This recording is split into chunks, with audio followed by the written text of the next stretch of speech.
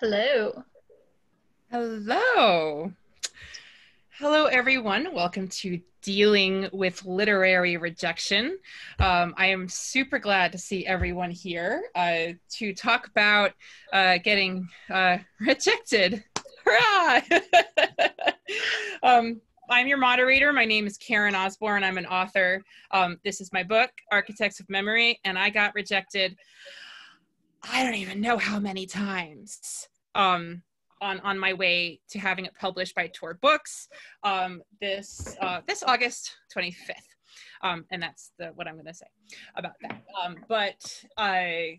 So we're going to talk about today rejection. And that's why I'm qualified to run this panel, because I have been rejected and everyone here has been rejected. And we even have some people here who have been doing the rejecting. So you're going to get their sort of look-see as to how that works. So I'm going to ask the panel to introduce themselves and tell us whether or not you have been rejected, and or if you do the rejection, and maybe how that's different. Talk with Margaret. I'm Margaret Riley. I am the owner and submissions editor for Changeling Press. We are a small press publishing. And I collected my share of rejection letters a long time ago, and I do let that be an influence when I write them these days. Morgan? So, hi, I'm Morgan Hazelwood. I'm a blogger, vlogger, and querying writer. So I am right in the query trenches right now, collecting all those lovely, lovely thanks but no thanks letters. And occasionally the can I see more? Larry? I'm Larry Hodges. I write both science fiction, fantasy, both short stories and novels. You can see some of my novels in the background. And since we're in this perennial political world, you can see Campaign 2100, Game of Scorpions, is probably my best novel, which covers the election for President of Earth in the year 2100, when the whole world has adopted the American two-party electoral system. Ooh. There's also a third-party moderate challenge, and it's a drama and a satire. I'm on this panel because I have received more rejections than you can possibly imagine. I've also sold 110 short stories and 4 novels, so it's a balance. It's a lot of sales. And Joshua. My name's Joshua Bilmes. I'm the president of Jabberwocky Literary Agency, which I founded 26 years ago. So I get to reject people who want me to represent them, and I get to collect lots of rejections from the manuscripts I send out to publishers, so both sides. Okay, so for those of you who are with us, I am not monitoring the chat. I am monitoring the Q&A. So if you have a question for any of our illustrious panelists, please put it in the Q&A, because I will not see it in the chat. But I will see it in the Q&A. So if you got a question, just throw it in there, and hopefully we'll get to as many as possible by the end of the panel. So everybody, just tell me a little bit about how you handled the first rejection you ever received, and then maybe how you handled the most recent one. And tell me a little bit about what might have changed, what happened, or what did you do to help yourself get from point A to point B? Should we just jump in, or you call? Just jump right in. Well, we'll try that, see if it works. Okay, I guess I'll go first. My first rejection was from a long, long time ago. And of course, I think my reaction to the first one was very similar to the famous Snoopy cartoon, where you want to write back and say, no, I meant for you to publish this and send me a big check. But they just misunderstood that part. And over the years, though, I've actually found a simple way of coping with it, which to me is very simple. To me, it's all, the way to deal with it is to treat it like a game. To me, it's a game where if you put something out there and they reject it to you, you've just received a Monopoly chance card saying, go back 3 spaces. So you send it back out immediately, and you stay in the game, and you keep doing it until it sells. I mean, there's some things you may, based on the rejection, if you get detailed rejection that tells you some things, you might do something. We'll probably have questions about that later. But in general, I just like to look at it as a game, and I just simply keep sending it out. And the nice thing is, eventually, it'll, you know, if you keep working your way down, if it's well written, eventually it usually sells. And then you can say, I won. I think the first rejection I ever collected was the same issue that I run into as on the receiving end, was I sent the wrong thing to the wrong house. And when I got the rejection letter, I was like, well, how can you not want this? You can change your guidelines just to fit my book. Just because it's 30,000 words longer than what you wanted, you know, we can take care of that in edits, can't we? Or you can just publish longer books. Yeah, it doesn't work that way. So I actually have my first rejection letter up on the screen right next to me. My first rejection was on March 4th, 2016 at 4:32 p.m. But from Ben Grange, the agency assistant for Joshua Bilmes. And he'd been open for, I think, 6 weeks, and I knew it wasn't a great fit, but I figured I might as well throw it out there anyway. So when I got a very polite form rejection, wishing me the best and saying it's subjective, I got back to my round of revisions and kept working. So my first rejection was in high school when I attempted to actually write fiction, which I am not as good at editing it. And so I sent a short story to Analog and got rejected, and then wrote back to Stan Schmidt to complain about the wording of the rejection letter. And the weird thing is he wrote back, which is why I'm here today, but that is not the recommended course of action when you are rejected.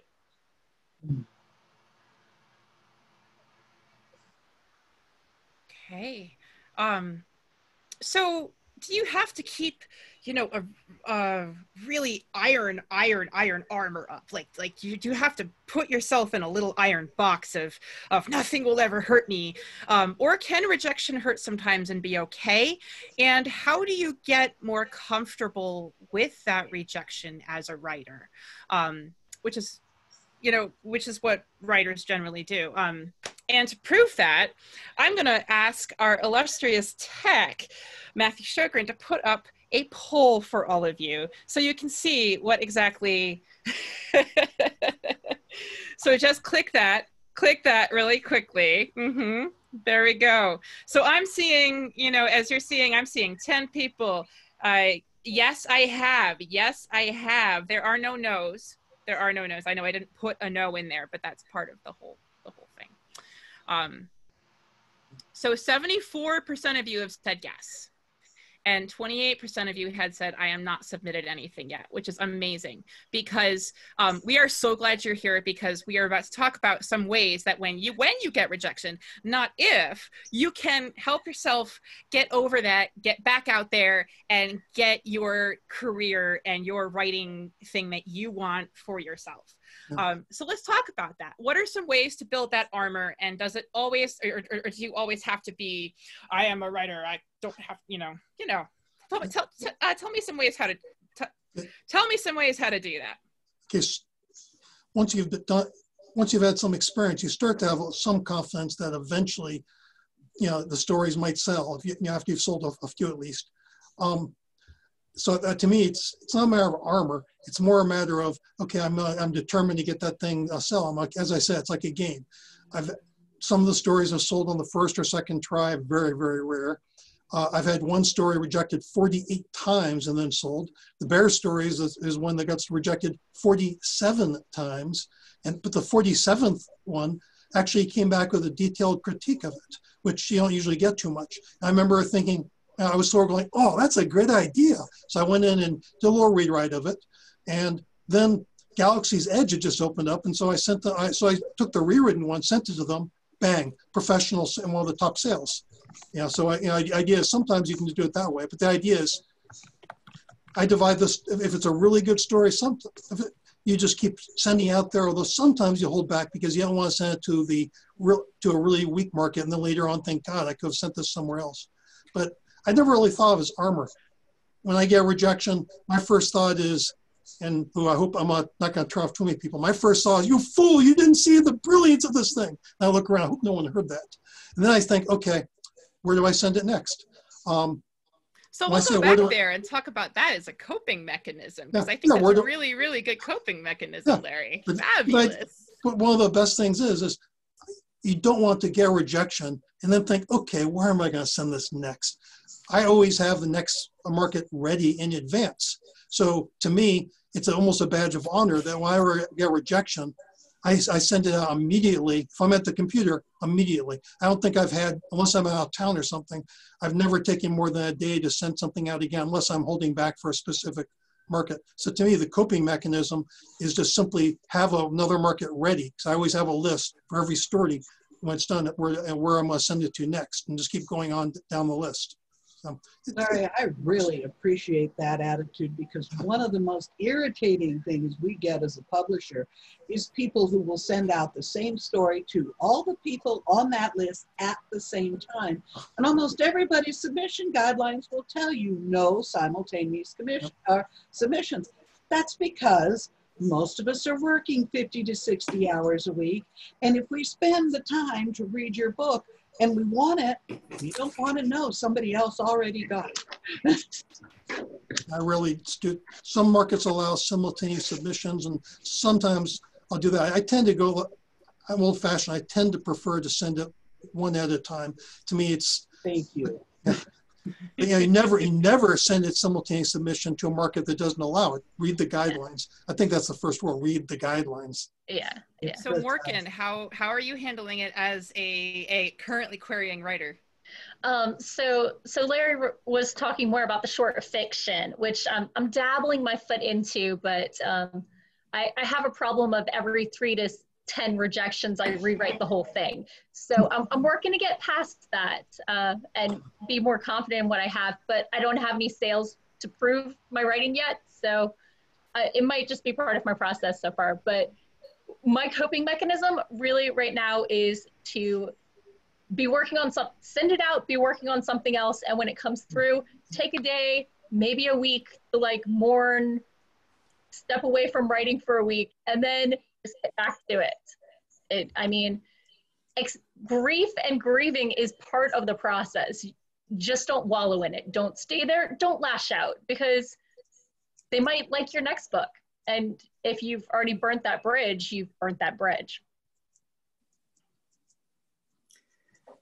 And from my perspective, one of the things to keep in mind is everything gets rejected. I have never sent out a submission where everybody has offered on it.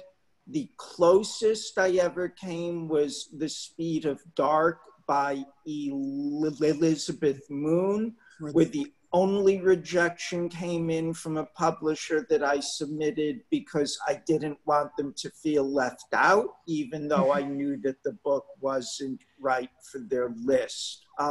But like, I mean, if I'm talking about The Kingdom of Liars by Nick Martell, which just came out, you know, we got more publishers who rejected that than offered on it. And most of the deals I do, especially for a debut author, we are looking for the one editor that will buy it, which means there are 12 or 20 who are saying no to it. So I'm looking at the poll, and a lot of you are still waiting for your first rejection. First of all, it's okay. Don't worry about it, because so you might be wondering, you know, how do you read a rejection letter to see what it's really about? You know, you're going to get that rejection letter and you're going to read it, and then you're going to be like, okay, what did they say? What next? What's a how do I read that and go, what did they really say? Like, should I be worried if it's if it sounds like a form rejection like they send to everyone else? Is that a bad thing or a good thing? So what should you look for in that letter? A lot of it depends on the market and the letter. The majority of rejections are form rejections, especially if you go to the big markets.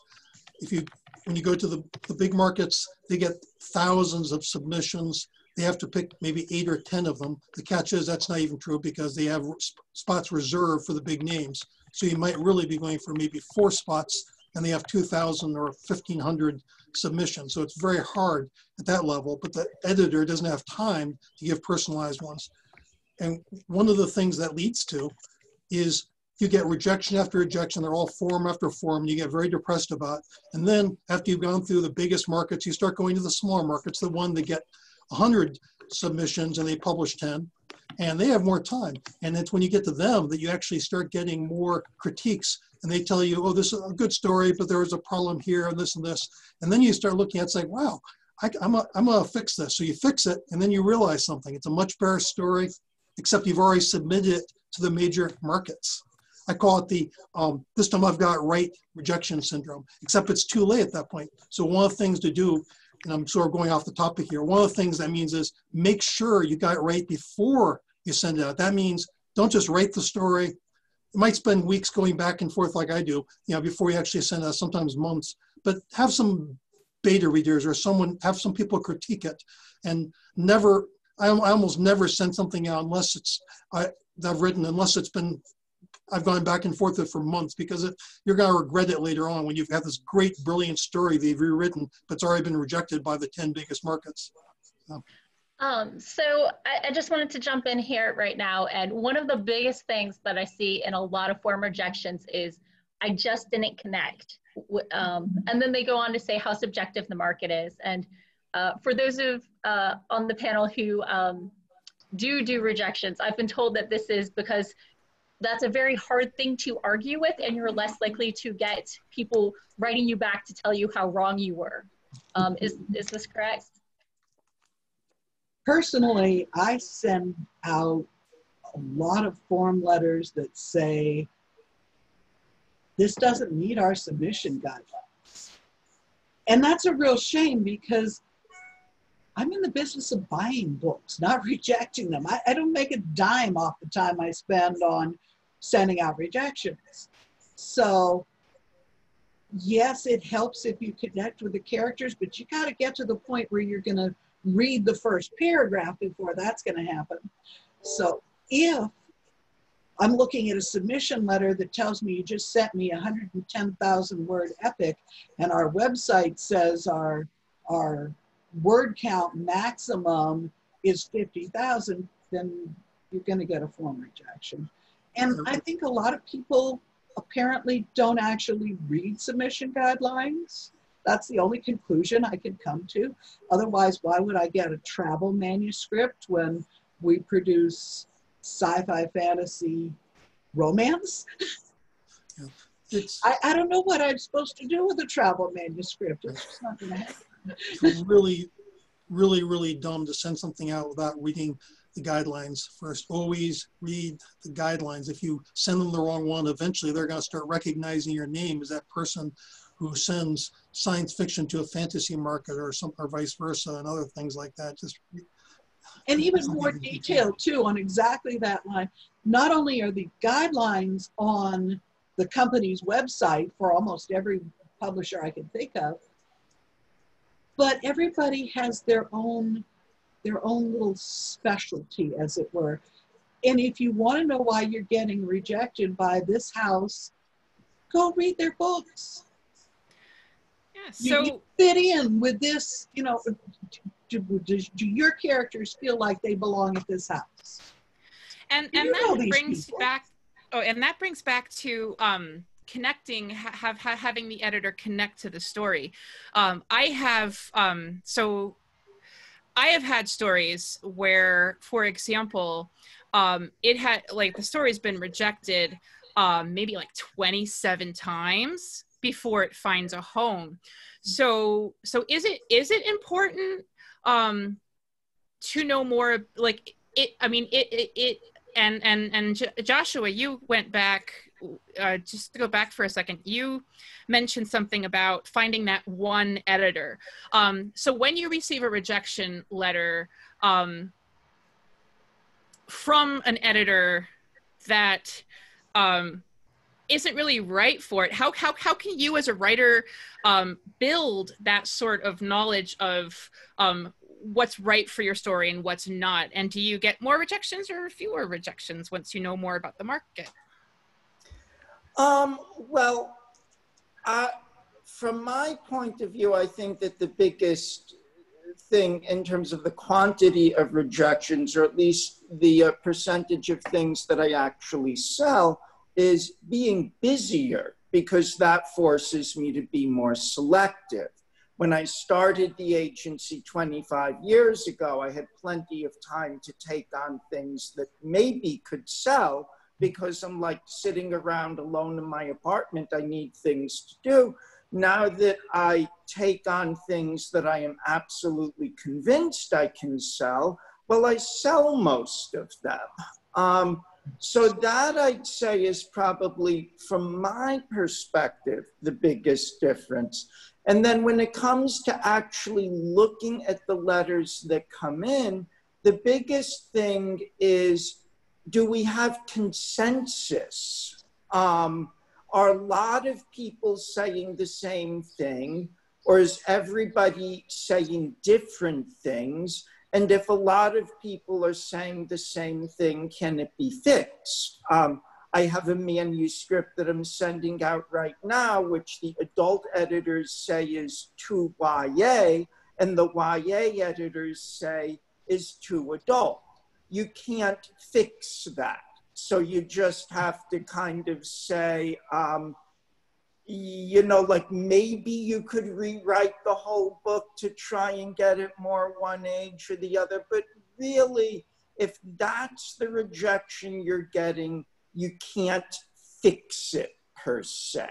So that's one of the things I'm hearing from all of you, is that rejections are often not actually value judgments. Do you agree, disagree, and if so, how? Like value judgments on the value of your writing as a writer, for example. It's more, is it more like, I'm not, you know, it's just maybe not something that they're publishing at the time. But you as a writer, should you automatically go, oh God, it's because so often, you know, these books and these stories are our babies, and to get rejected, it hurts. But is it sometimes just not a value judgment and more of a business sort of decision? It's always a business decision. Mm-hmm. Can I make this book work? And can I make it sell? Because if you put all of the money into a book that it takes to produce it, and you don't make any of it back, you won't be around long as publisher. James Maxey, who's a pretty well-known author at this point, he told me a story about his original series, the Bitterwood series. There's a chance he's even listening in right now. The Bitterwood series was brilliant. It's really, really good. But he said he had all sorts of problems selling it. The agents and publishers didn't really want it for a very simple reason. It looked like a fantasy series because it's all these things about dragons. Spoiler alert, cover your ears. If you know, I'll give you 3 seconds to cover your ears for spoilers alert. Good. Okay, it's actually science fiction. And you find this out about 1/3 halfway through the first book. And because we have this novel that's all about, fantasy and science fiction, he was told over and over, they didn't know how to sell it. Can you sell this as a science fiction when it's all about dragons? No. Can you sell it as fantasy when it's actually hard sci-fi? No. So they had great difficulty. He said he had to make choices later on where he had to be very specific, one or the other. Yet it was really good. I'm actually contemplating my next novel now, and I have a problem, and I have a similar situation. So I'm trying to decide how to, I want to do a novel that's very hard sci-fi with one pure fantasy element. And it's like, in fact, I'm curious if others here have any comment whether I should stay away from that. There's a lot better market now for cross-genre than there were was when I was first getting started in writing as an author. But that's been a few decades. Let's go back to rejection. Just, I mean, that's a fabulous question, but we'll put it towards the end if we can have time, and so if we can push more towards back to rejection.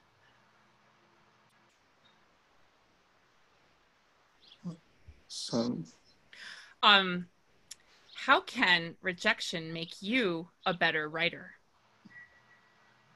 Well, feedback. yeah, feedback.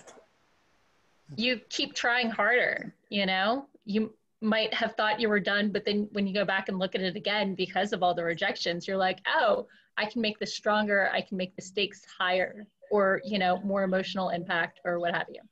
Yeah. There's two types of feedback or rejections you get to give you feedback. Of course, every now and then you get ones that actually have real feedback, and then you look back and maybe fix it up. Occasionally they even will say, you know, you might even say, would you be interested in a rewrite? And that's actually worked several times. They say yes, and then it sells that after you do that. So it's sometimes important to look at it that way.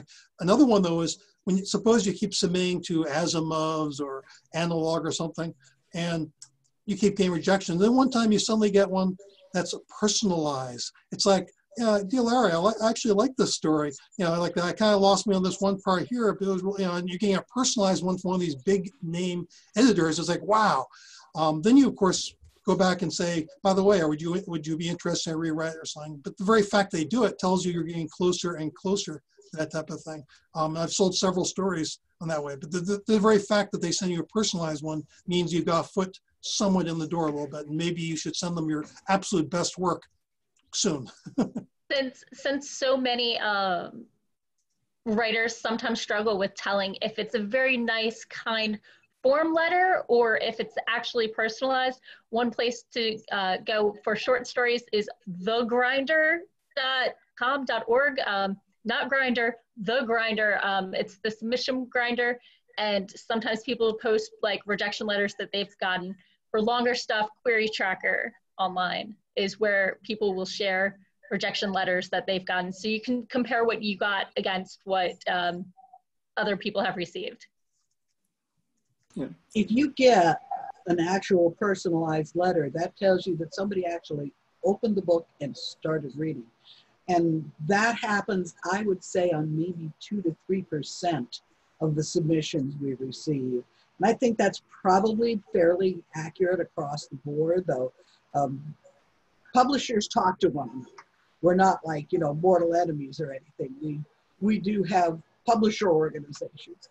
And the biggest complaint all the other publishers I know have is receiving submissions that they can't do anything with. So if we get something that obviously meets the general guidelines and we start reading, we want that book. We're investing time and energy in it. If there's something that's just not quite right and we write back to tell you about it, ask for a revise and resubmit, please do so. That means we're trying our best to figure out how to make this piece work so we can buy it, because that's what it's what we want. But there's this one issue, or 2 or 3. I had a friend who writes for and sometimes illustrates webcomics, who loves the plotting, and he sent a story in and he got a rejection letter that he thought was form that asked if he had anything else. And I had to explain to him 2 years later, no, that was good. So that's very good. Yeah. There's a revise and resubmit is the gold standard of rejection letters. We really wanted this. Please, can you just fix this?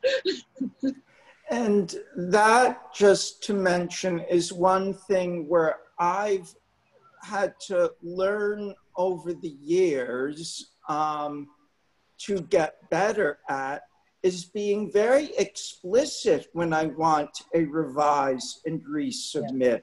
because there are authors whom I've sent like 2-page detailed rejection letters to, which I'm thinking ought to kind of be indication enough that I'm interested in the work. I just sent you, 500 words. And they're like, but should I resubmit it? Is he looking for? So I've had to learn, and I'm talking even from like halfway through my career. Peter Brett once posted on Twitter the first like rejection letter that he got from me, which would have been the mid 2000s when I'd been in the business 15 years. And I was like, oh my God, did I send a letter like that to somebody? Because now I'm trying to just bend over backwards and add sweetness. I think you have promise. I think you can do this. Send it to me, which I really went a long time not doing. One of the whole reasons behind a form rejection too is that it keeps you from saying things you really shouldn't say. I have, because our content includes some adult content, we tend to get things that I really feel like forwarding to the FBI sometimes. And you learn through practice not to say that essentially out loud. I just wanted to jump in here with, sometimes you get a rejection letter that does have advice, but it's completely wrong for your story.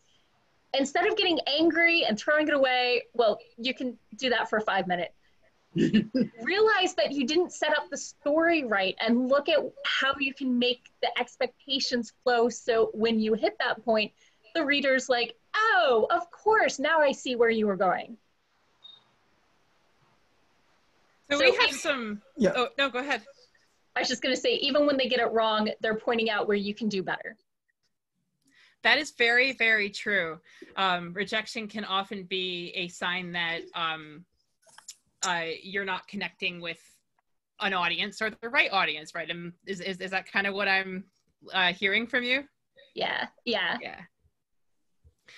So we have some audience questions. I figure let's take some of those and then dip back into some sort of ways not to take it personally.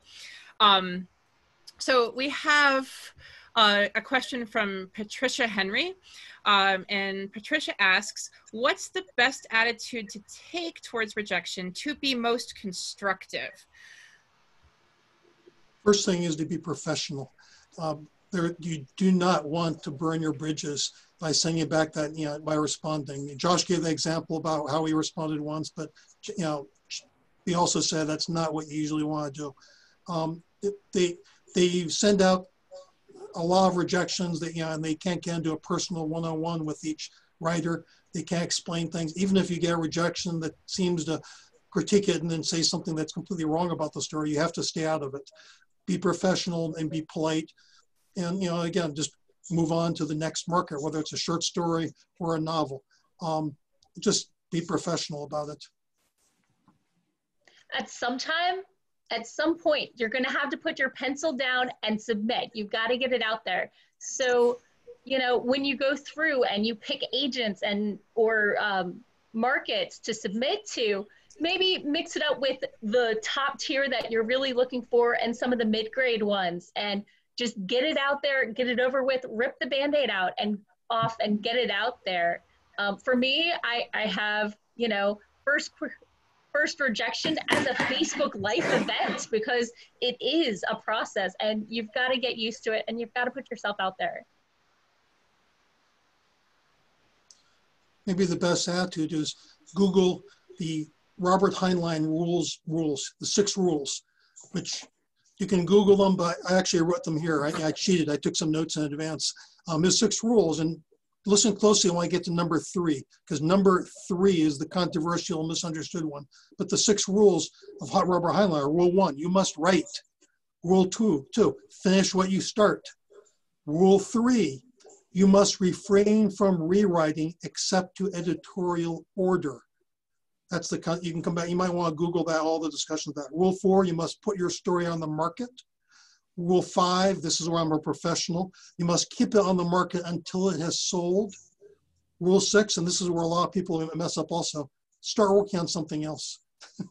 So as far as the attitude, I think you should, 5 of those rules are obvious. That's the perfect attitude. The one about refrain from rewriting, it really means, I think he means, and there's a lot of controversy about this, I think he means don't send it out until you think it's really, really ready. And once it's really, really ready, you don't want to keep rewriting. If you do that, you're going to spend your entire career second guessing yourself. So you send it out, move to your next one, and instead of trying to rewrite something that should already be your best, make something else your best so it's ready and send that out. But if you happen to get something from Margaret or Josh saying, by the way, you know, this is, if you could do this, this, and this, then you start, ooh, editorial order. Then you fix it up and go from there. But I think that he's also kind of getting at one of the points of looking for consensus, because we do have clients who basically every time a rejection letter comes in, they want to immediately rewrite the novel because of the feedback in that one rejection letter, which is overdoing it a little. You can't write a personal version of your novel for everybody who sees it. And that's very true. That's very true. Sometimes you just have to let the readers make their own leaps of faith. Question from Bernie Lore. And I really apologize if I mess up anyone's name. At what point should you give up on a story and move on versus rewrite and edit? And how do you make that decision? I feel like we were kind of going there, just about to talk about that. So how do you say, okay, this is not really what I want to continue with? Okay. My personal thing is, okay, I start with the idea that I don't send something out until I personally feel it's ready. However, sometimes after it's got a lot of a story's gone through all the major markets, I usually, you know, there's about 10 major, I would say 10, 12 really major markets. About that point, I look at every story and say, okay, this has been rejected by them all. There are now 2 possibilities. Possibility 1, I kind of give up on the story, but kind of give up to me means I'm going to keep sending it out. But now instead of trying to get into Asimov's or, you know, one of the ones like that, I just start sending it down, you know, even if it means going eventually to the penny a market ones. So I just keep sending it out. However, if you really like the story and you believe in that story, after you've done that, you might still send out to some of the good other markets, but hold back on maybe, and maybe a market will come up. Now I'm talking about short stories in this particular case here, but the idea is if it's a story that you really think is good, the last thing you want to do is, which I've done several times, is to send it out, sell it for a market that's, you know, read by 100 people. And then there's a calling for an anthology that you fit perfectly. And it's like, oh, I can't send this story to them. So if you really, really believe in that story, you might hold back on it. Now, as far as, I think the question is more for short stories, because novels, if you've written an entire novel, I guess you don't usually want, I guess you can give up on it after a while if it's been rejected by them all. I'll let the others talk about that aspect. I'm going to add a question too to this because it's kind of like a corollary. This is from Sarah McCallett. How do you balance believing in your work and understanding when you need to do more work on the manuscript? So at what point do you give up, and how do you balance believing in your work and understanding when you want to do more work? I think Joshua's point about the consensus is really important. If you have one rejection letter, okay, you have a rejection letter. But if you have 12 rejection letters and they all tell you the same thing, maybe you should listen.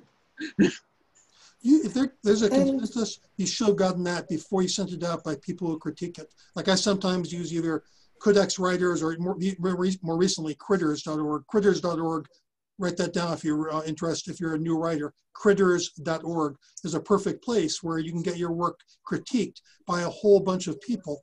And one of the nice things you learn as a writer is that when you send out to readers, a lot of them can't tell you how to fix a problem, but they're very good at identifying a problem, and you're going to find a consensus. Now, so the best thing is send it, have them look at it. And when you do that, you get this consensus in advance.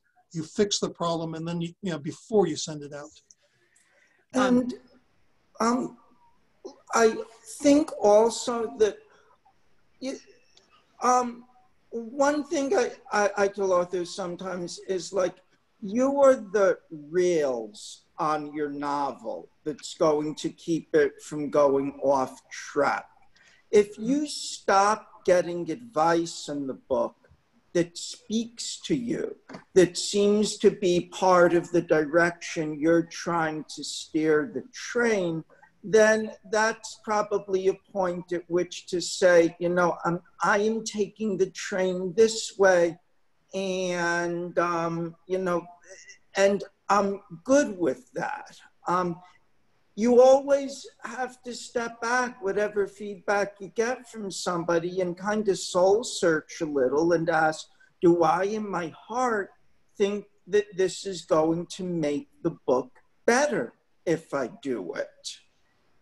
Or the story, obviously, short story, novel, whatever. Is it, do I think it's helping me go down the right track?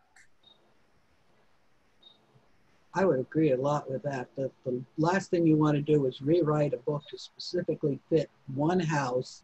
If only one person has given you a specific kind of feedback, then if you do a rewrite completely to fit that, then maybe it was the wrong book to the wrong house rather than the book having an internal issue. Yeah, so I'm hearing from you, Margaret, like it's more of a question. It's more of a thing of maybe you are doing something right, and you just have to believe in your own work. Yeah, it could be the perfect book, just the wrong house.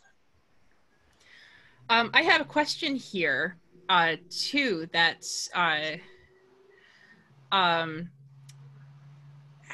and so someone writes, "How do you know if you're not cut out to be a writer?" And that question hurts my heart. It really does, because I think everyone is cut out to be a writer. That's what I think. I think if you write, you write. But I think that's a really interesting question to ask, because it comes in with, you receive a lot of rejections, and it kind of, it does something to you if you get rejected over and over again. So you might start thinking, wow, am I cut out to do this? Or, so how would you answer that question, everybody? Okay, I'll go first again. If you're a writer, you just have something to say, and you just have to. To me, I'm constantly coming up with story ideas, and my head will explode if I don't write them. So you just simply you just want to do it. Now, there's always going to be some who write just for themselves, like that. But you know, that's fun also. Some people write and they don't send it out because they're scared to. You know, I encourage you to do it. But the idea is, the way you know if you're a writer is because you want to write. There is the other extreme. There is a very infamous story about, I'm hanging a blank on his name, Harlan Ellison. He was at a writing workshop, and I've heard this firsthand from numerous people, so it's a true story, where he said he would actually rip into people in his critiques, and people would start crying and stuff like that. And he said, you know, his argument was, if he could convince you not to write, then you're not a writer anyway. And I think that's a little extreme. And he was actually banned from writing those things. Basically, the idea don't take Harlan's advice. I'm sorry. Don't do it. No, not Harlan. Harlan does not give good writing advice about that. The idea is you're going to hear that sometimes. The writing, it all comes down to you. If you write and if you want to write and you write, that's two things. You have to want to, and you have to do it. Then you're a writer. Simple as that. I even say if you just write, you're a writer. Yeah. You can be a writer by writing. You just have to determine what level of visibility you want and what level is the market right for you. Can you find the right market? Are you willing to self-publish and do all the promotion?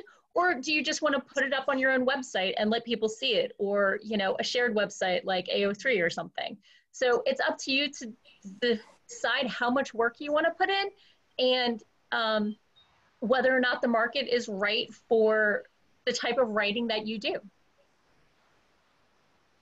and the market is unknowable. So we have, I'm going to jump in again and basically say we have a couple of questions that are have to deal with just a few things, and we have 5 minutes. So let's do a lightning round, okay? How do we know a rejection isn't because a person can't market the story, but because the story just isn't marketable or publishable? I have no idea. I'm sorry, I don't understand that question. I missed something somewhere. So do you think, I mean, I'm going to try to reword it for, I don't know if this is the reword from the person, but do you think every story kind of has a home somewhere? No. I mean, there are things that are objectively bad. You know, there really are. And so how not might you know, everything. though, if you're a writer and you're getting all these rejections and you might not know, how do you know or come to know that, oh, maybe this isn't just what people want right now? Critiques. Seriously, critiques. If you're not ready to submit to a publisher, then the way to go to get ready is to have objective viewpoints from multiple people who are there specifically to tell you what's right and what's wrong with this book. This is why I recommend what's right, then you got to listen to the what's wrong to go with it. Larry was absolutely spot on that. I would kind of love a form rejection that is great writing, we don't have a market, sorry, see you later. I've written some of those. This isn't right, but we'd love to see something else from you, is really one of the right next to a revise and resubmit top tiers. This one here. To give just really one specific example, we took on a book called No Saving Throw, which is a cozy mystery set in a LARP background. And the audiences for those two things are diametrically opposed. That would be an example of a book that could be rejected for not having a market that isn't actually a bad book, because very few people will try and sell something where the two audiences don't have any overlap in the Venn diagram. So the next one here is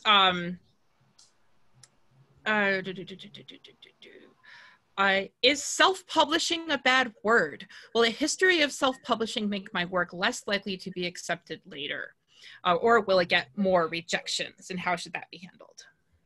That depends on how you do it. If you put out an unedited book that gets a lot of bad reviews, and you put it out at 99 cents for a 100,000 word novel, then yeah, no publisher is going to touch you. Because when somebody goes to look at your previous work, they're going to see those kind of reviews that go, we just can't get past that. You might have to use another pen name at that point. But other than that, just because you self-published doesn't mean I'm not going to look at your work. Usually that means you know how to market, you know how to go through edits, you know how to deal with the situations that are going to come up in editing, and we won't hold that against you unless you did it very badly. And I think it's both, because there can be good things that are self-published, like the book I talked about earlier, where the adult and young adult editors each think it's for the other audience. Maybe readers don't actually care if you can put it before them, but there are also some marketplace distortions where self-publishing might be better off by the word, because people want to get longer books for their credit, for their monthly subscription, or quantity, where there are things you can do in self-publishing that you can't really get away with in traditional publishing. And that is time. Thank you. thank you so much for everybody joining us today about how to deal with literary rejection. I'm sorry we couldn't get to all the questions. Definitely, the answers to your questions are online. Keep on coming to events like this, in like Balticon, other cons, because you have writers like this and agents and editors who all love to come out and answer these questions for you. So if anybody wants to toss one last thing at the rejection board, I'll recommend that again, that critters.org, since they do both short stories and novels, and allows you to get that feedback. There's other groups also. That's just the one I've been using recently. You can put up a link on the chat. Critters is for critiquing. That's what the critters words comes from. Right. Joshua is saying that he'll hang out in the Lit Writing post panel on Discord for further chat. So if you want to head over to Discord right now and just chat a little more, maybe some of our panelists will head over there, and you can continue chatting about rejection and why it hurts and helps. So thank you so much, everybody. Thank you, Karen. Great job. Thanks. Thank you.